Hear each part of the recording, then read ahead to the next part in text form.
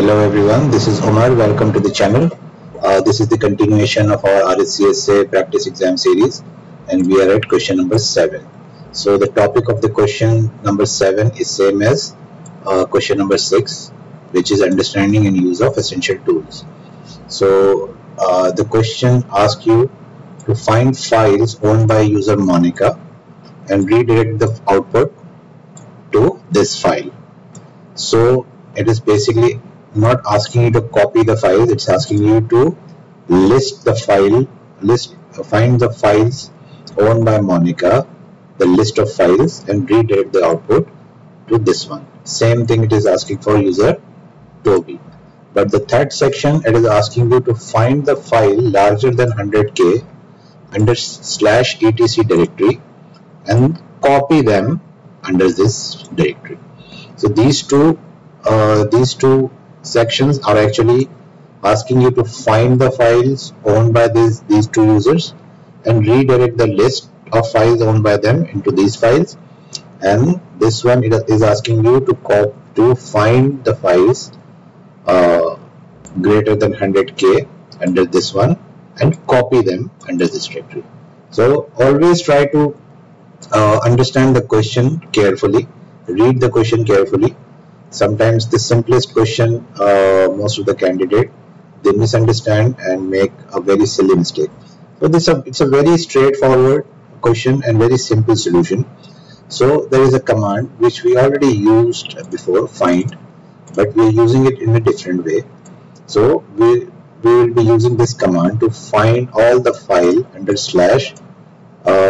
owned by user Monica, and we will be redirecting the output and writing it into this file. So let's go ahead and do that, and we have to perform this action on node 01 as a RHCSA9 user. So let's copy this command, go to the node 01, right? But before we execute that, let's check if that file exists. It does not. So let's clear this out and then copy the command. So what this command is doing, it is going and finding under / for user Monica all the files owned by user Monica, and then we'll be redirecting the output list to this one. So as you can see, T actually displays the result on the screen as well. So let's check if it copied the same content in the file. Yes, it did. Alright, so this one is completed. So same action is to be performed for user Toby, but the file name will be different. So we will be using very similar command, but for user Toby, and write into this file. Alright, so let's go and check where tmp Toby.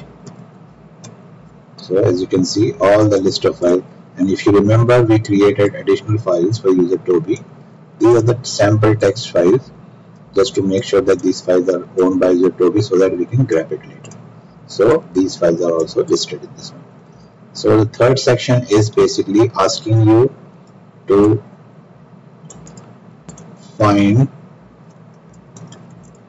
the files, find under etc minus type. We are trying to find the files, so minus type F, and the size, this flag is telling this command to find the size above plus 100K.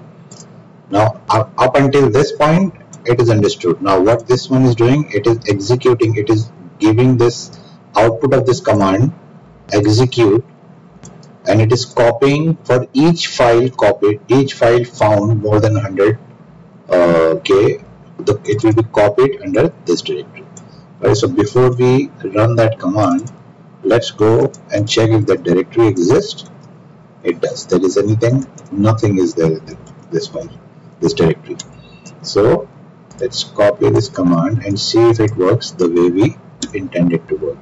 Alright, so it completed very quickly. We are already in that directory. So as you can see, the files copied. So these are all more than 100 KB files. right? These files are all over 100 KB because this shows the result in bytes. So these are more than greater than 100 KB files. So that's it for now. I have given you the find command reference document here. You can go and read about it. And thank you for watching. Have a good day.